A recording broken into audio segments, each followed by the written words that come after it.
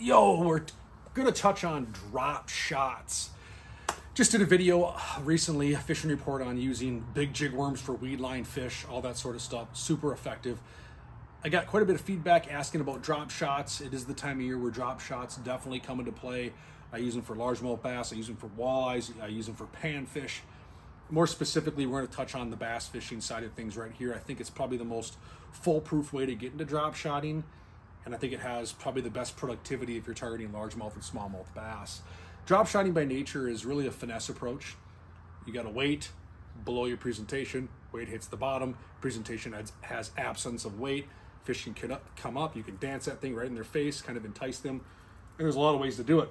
I'm going to kind of go through how I rig this up, why I do what I do, and hopefully give you some ideas on drop shot fishing. So beginners, the weight. This is probably the most common question I get is what weight do you use? This is a setup that a lot of my buddies fish that I am around in the bass world. This seems to be the most versatile setup. This seems to be the one I see the most often. So I feel like this gets us on the right page, right?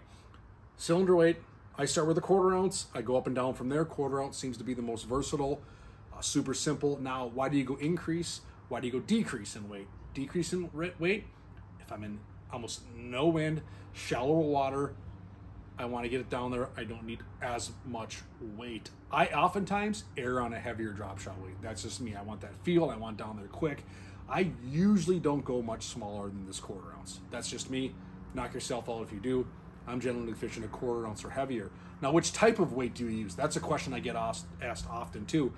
Cylinder weight for me is the most versatile. You might see the ball weight. You might see the egg style weight. Now that's going to work well when we start getting into what's called power shotting. I want to add a bunch of weight. I have to cast through the wind. I have to fish in deep water. I'm getting down quick. I might be using a wacky rig or a tube on a drop shot. That's where that larger egg sinker style heavier weight comes into play. I want to get down there fast. I want to make contact with the bottom now. I am chasing fish around. Boom, that comes into play. But for me, for versatility, the cylinder weight seems to work well through rock, gravel, grass, sand, you name it. And then from there, I go up and down based off of the conditions. I think we understand the concept of the weight here. I get questions on how long to make this drop time from the presentation to the weight. Now, to me, it really depends on how much action I want this bait to give off. If I'm trying to fish really close to the bottom, I'm just trying to get something down in front of the fish's face, but I don't want to throw a jig, I might drop that down to just 6 inches. I've seen it many times where I'm way down there in the bottom. That thing's just a few inches off the bottom. Generally speaking, I'm at about a foot to 18 inches. That seems to be where I do the best. I can keep that bait right here. I'm usually pitching my drop shot, so I'm pitching it towards the boat. I'm here. This is my strike zone, right? Foot off the bottom. Fish are coming straight on, maybe slightly down or even up at an angle, depending on where they're coming off the structure. That's usually where I like to put it. It's about my rule of thumb right there. So that's about the distance I like to have it. In terms of the receiving end, the hook, the plastic, all that sort of stuff, this is where you can go crazy. Now, there's a lot of great videos on YouTube on how to tie a drop shot hook, right? So you can just tie straight onto your line direct. Great, no problem. I use spin shot hooks from VMC, whether it's the drop shot hook, the Nico spin shot, they make a worm hook, or they did at one point. And this right here, you can see that just spins right around that swivel. Nice and easy. I'm not getting line twists, super simple. You tie in the top, you tie in the bottom, easy peasy. No problem there. And in terms of the plastic receiving end, right here I'm using a night crawler from Mr. Twister. It's about a 6-inch presentation. I am actually fishing this, yes, in like a weedless fashion, where I fish on Tonka, Waconia, Shisago. I am fishing grass, milfoil edges, coontail, pondweed, whatever it might be.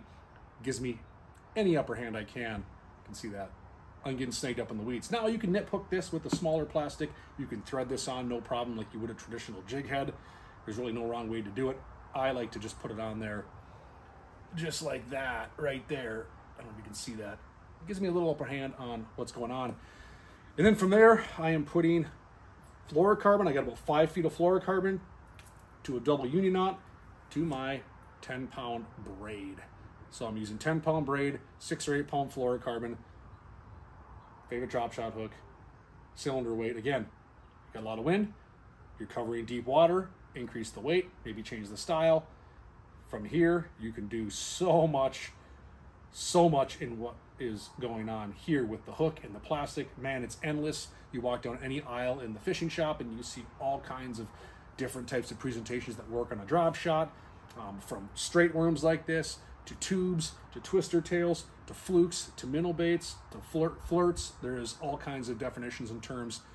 Most plastics brands have a good drop shot option. And then for my rod, I'm actually using a 7'3" medium light. This is a custom Thorne Brothers rod, Predator blank.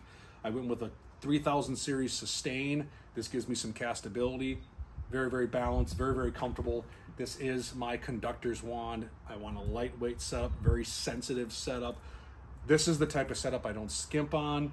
So my drop shot rod, my feel rod, my hair jig rod, right? All that sort of stuff, I am building with the best components I can. That's just me. I want all the advantages in the world that I can get. Thorne Brothers is where I get these built. Go talk to one of the guys or gals there. And there's a lot of options out there now to make a really, really good high-end drop shot rod from anywhere from $250 to $700 bucks. This is not $700 bucks, but you could certainly do that if you wanted to. So that's the nuts and bolts of drop shot. Like I said, you can definitely drop shot a wacky rig.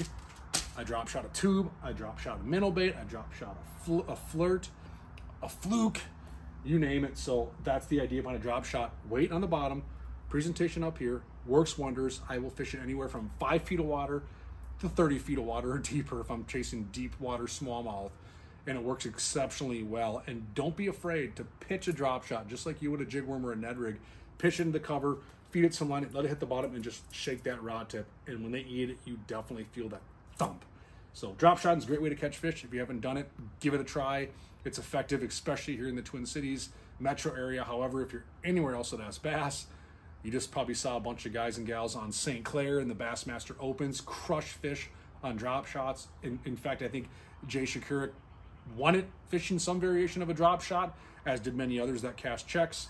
So it works exceptionally well. Get out there, have some fun, catch some fish. Try drop shots if you haven't already, and it's a great way to catch bass, walleyes, panfish, you name it. The drop shot's very, very versatile.